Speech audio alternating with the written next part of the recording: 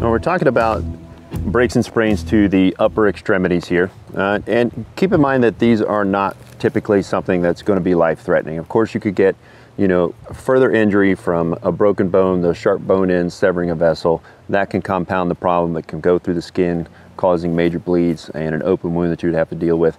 But for the most part, this isn't something that is a loss of mobility, but it is something that's important to know how to handle. And for me personally, I call this one kind of it's a selfish medical intervention, because if I can immobilize the hurt limb on here, if him and I are together and need to walk out, if I can immobilize that, then he still has one good arm and he can carry his own gear out, and I don't have to carry that for him. So it's kind of selfish in that way, but it is going to help with the pain. It's going to make it a lot more stable, immobilize it so that it doesn't cause any further injury to this joint. So really the first one, starting with a shoulder injury, which can be a fairly typical injury.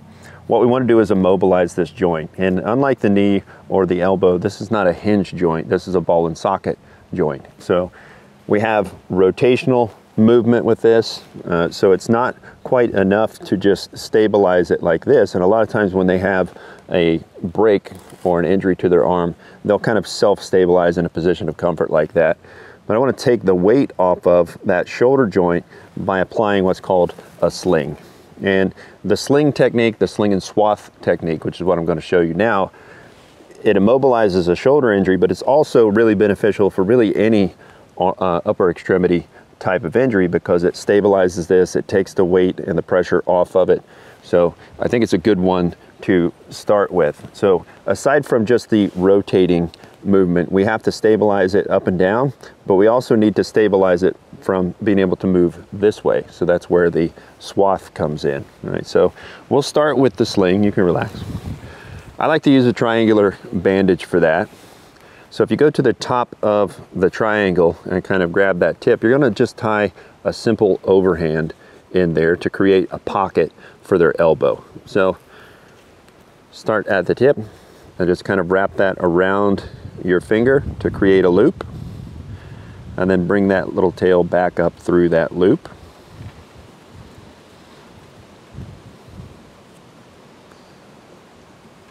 And pull it tight. It's a very simple little overhand knot. And what that does is create a pocket here that his elbow is going to sit in.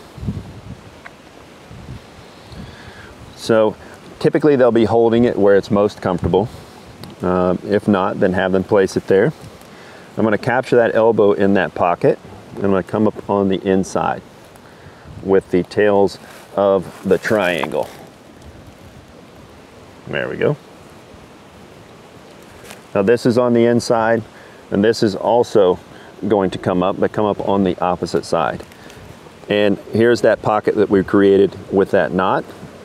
I'm going to get this in a position that's comfortable for him. So if it needs to go higher, I simply pull the tails up until this is comfortable. And if that's the position of comfort, then I'm going to tie that off in the back. You can use a square knot, or you can use just a simple bow knot like you would when you're tying your shoes. And so this is taking the pressure. He can relax that arm, let the weight fall into this sling, takes the pressure off of here. For a shoulder injury though, if we're trying to immobilize this can still move this way. So what we're going to do is capture this angle right here with another cravat, and this portion is called a swath, and it's best to capture as this is your angle, your right angle right here. Go directly across that, kind of at a 45. Come around the bottom side, around the back, and I'm going to pull this around here a little ways, and I'm going to tie the knot right here. And if the person you're working on is rather swolled, like this guy, then you've got a little less material to work with. If it's a larger patient, a person you're working on, just add another cravat to this, or use a longer piece of material.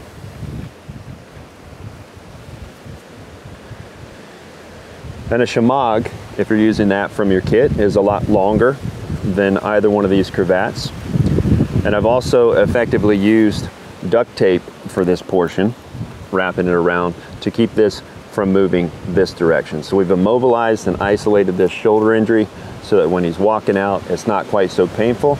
And of course, he's still got one good arm over here that he can hang that rucksack strap on and carry his own gear out. So this is the sling and swath technique for immobilizing a shoulder injury, but it's also really effective for once you've splinted any other type of injury to the upper extremity. It's really good for taking that pressure off and immobilizing the entire limb and making them a lot more comfortable, preventing further injury.